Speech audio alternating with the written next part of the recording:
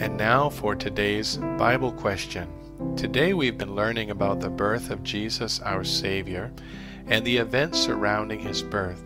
We learned about how the humble, obedient spirit of Joseph and Mary made them ideal candidates for raising God's precious and unique Son. We also saw how the shepherds were overjoyed at the news of a Savior come into the world, and how Simeon and Anna were able to recognize the baby Jesus as God's Redeemer. Someone might ask the question, why do some people recognize Jesus as God's unique Son, while others do not? In our lesson today, we saw how Simeon and Anna were immediately able to identify the baby Jesus as God's Redeemer for Israel and as a Savior for the world. The shepherds also recognized Jesus as a Savior because they believed the message delivered to them by the angel. Mary and Joseph also were believers who accepted God's plan for them. They may not have fully understood the greatness of their Son, yet they were obedient to fulfill all that God had told them in the law, and pondered and wondered at the things spoken about their Son sent from God. These few people had some glimpse of God's great plan of redemption through Jesus Christ, and even if they did not see everything clearly, yet they believed. Simeon and Anna, in particularly, were directed by the Holy Spirit to recognize Jesus as the Savior and to prophesy concerning his rejection and Mary's sorrow. The reason that some can recognize Jesus while others do not has to do with the revelation of God through the Holy Spirit.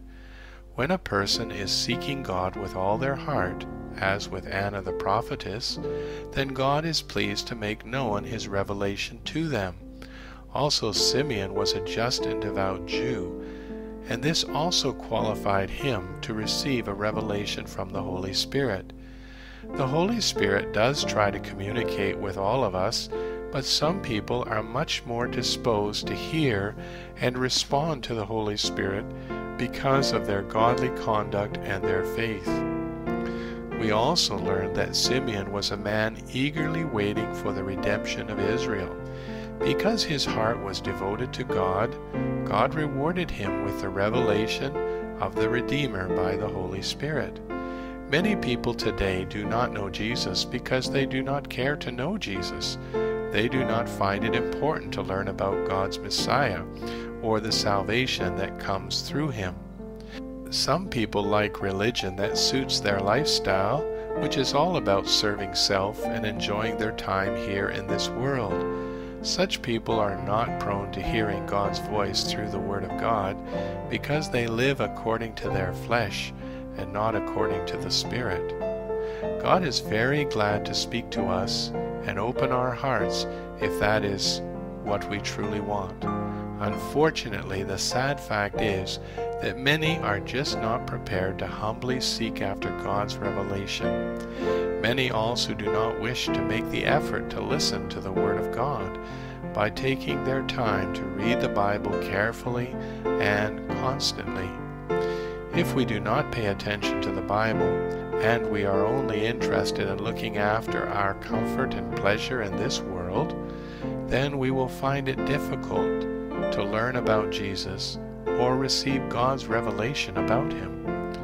We might gain a general human knowledge, but we shall not truly understand and believe who Jesus is unless the Holy Spirit convicts us and we come to Jesus in faith and obedience. As Jesus began his public ministry, there were some who accepted him as God's Messiah, believed and followed him. These were few among the many others who rejected and despised Jesus. It was the religious people who especially were hostile toward Jesus, because they could not believe that he was God's Son. Their pride, their envy, and their love for the comfort and pleasure of this world caused them to reject God's Son. I hope that everyone listening today will recognize through the help of the Holy Spirit who Jesus really is and embrace him by faith as their Savior and Lord. If you have never come to the point in your life where you know you need Jesus in order to be saved from God's judgment against your sin, then why not make today the day when you place your trust in Jesus to save you? You could be like those shepherds who long ago went their way rejoicing because they had found the Savior. But these are written that you may believe that Jesus is the Christ, the Son of God, and that believing you may have life in his name. John chapter 20, verse 31.